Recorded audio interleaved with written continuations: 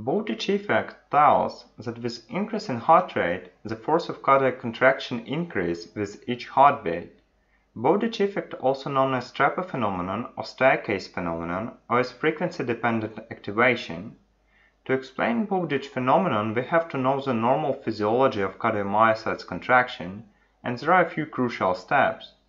So its cell membrane, its sarcoplasmic reticulum, and when neural stimulus reaches sarcolemma, which is the cell membrane of cardiomyocytes, it causes depolarization of cell membrane by activation of voltage-gated sodium channels. And because sodium is extracellular ion, sodium is going by concentration gradient into the cell. So with depolarization of cardiomyocytes, sodium is going into the cell. Very important that this sodium will be extruded from the cell by sodium-potassium ATPase. Depolarization activates dihydropyridine receptors on the cellular membrane, which are L-type calcium channels. And with activation, calcium channels open, and because calcium is also extracellular ion, by concentration gradient calcium is going into the cell, and this results in increase in intracellular calcium level. So the second step is sodium-induced increase in intracellular calcium level. Increase in calcium concentration in the cytosol activate ryanodine channels on sarcoplasmic reticulum. With activation, ryanodine channels open, and calcium that is stored in sarcoplasmic reticulum by concentration gradient massively going into the cytosol. This process called calcium-induced calcium release and results in massive increase in calcium level in the cytosol. So the third step is calcium-induced calcium release that causes substantial increase in calcium level in the cytosol. Calcium binds to troponin molecule. Troponin induces conformational changes in tropomyosin molecule, and changes in tropomyosin conformation expose binding sites on actin molecule, and this permits myosin molecule to bind to actin binding sites. It creates actin-myosin bonds that subsequently develop peak muscle tension, and this results in contraction. To explain this, there is actin molecule, and there are myosin molecules, and there are binding sites on actin molecule. But in relaxed state of cardiomyocytes, they are covered by tropomyosin. So basically, in resting state, tropomyosin does not permit myosin to bind to actin binding sites. But there is such molecule as troponin. Troponin regulates tropomyosin conformation, and the only thing that affects troponin is calcium in the cytosol. If calcium level in the cytosol is low, troponin does not induce any changes in tropomyosin molecule, and actually its relaxed state. But if only calcium level in the cytosol sufficiently increase, troponin binds calcium molecules and induces conformational changes in tropomyosin. By this term we mean that troponin changed disposition of tropomyosin in relation to actin, and with these changes in tropomyosin, binding sites on actin molecule become exposed. So now myosin can bind to actin binding sites. This creates actin-myosin bonds that subsequently develop peak muscle tension, and this results in contraction. Very important concept: the highest calcium concentration in the cytosol, the more calcium molecules are available to bind to troponin. The more troponin affects tropomyosin conformation, the more binding sites on actin molecule become exposed, the more myosin molecules can bind to actin molecules, and the higher number of actin-myosin bonds, the higher the peak muscle tension, the higher the force of contraction. So basically the point is, the higher the calcium level in the cytosol, the higher is the force of contraction.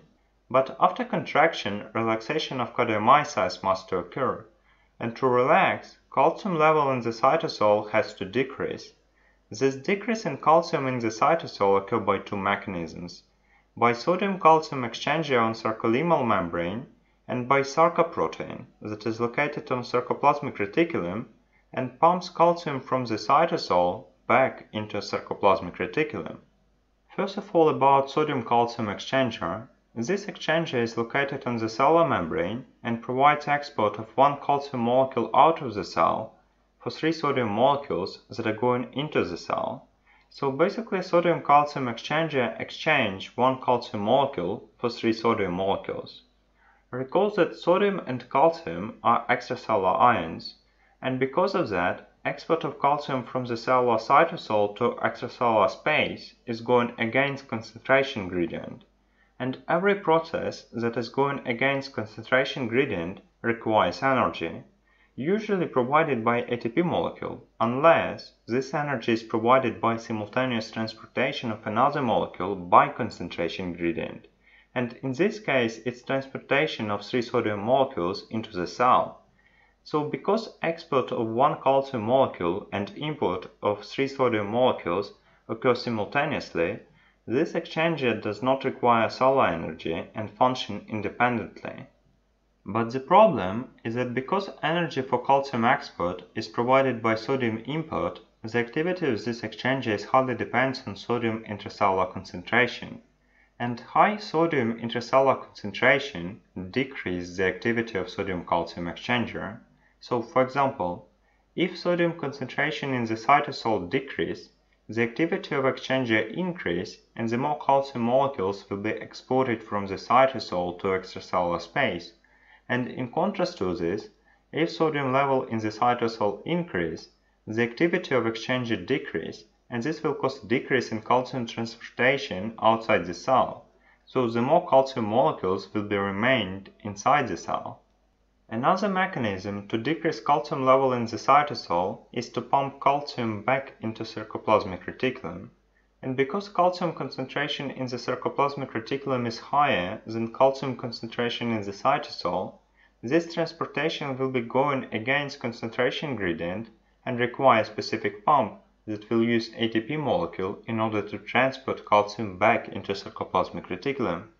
This pump called SERCA, which is sarcoplasmic endoplasmic reticulum calcium ATPase, and uptake of calcium by SERCA into sarcoplasmic reticulum is the major mechanism through which calcium level in the cytosol of cardiomyocytes return to original level. So in normal condition, SERCA mechanism prevails over sodium-calcium exchanger. What we have to understand is that calcium that is pumped into sarcoplasmic reticulum by SERCA is used for the next contraction, and the more calcium will be accumulated in the sarcoplasmic reticulum, the higher will be calcium released during next contraction, the higher will be the force of the next contraction.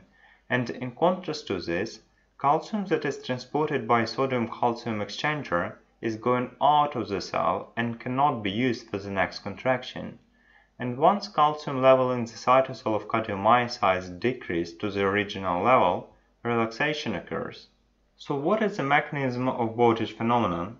The concept is that with increase in heart rate, the frequency of neural stimulation increases. It causes increase in the rate of action potentials, or we can say it causes increase in frequency of depolarization, because depolarization actually is phase 0 of action potentials.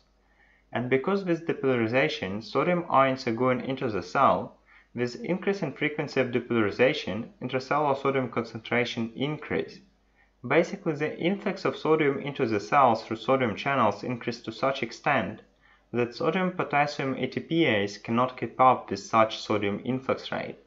So increase in heart rate causes increase in sodium level in the cytosol.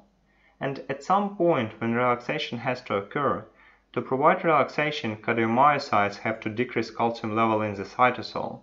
And this decrease in calcium, as we know, occurs by 2 mechanisms: by sodium-calcium exchanger and by SERCA pathway.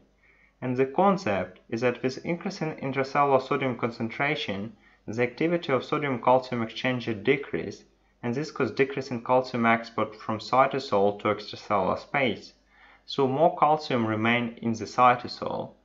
So, increase in sodium concentration inhibits the activity of sodium-calcium exchanger, and it causes increase in calcium concentration in the cytosol.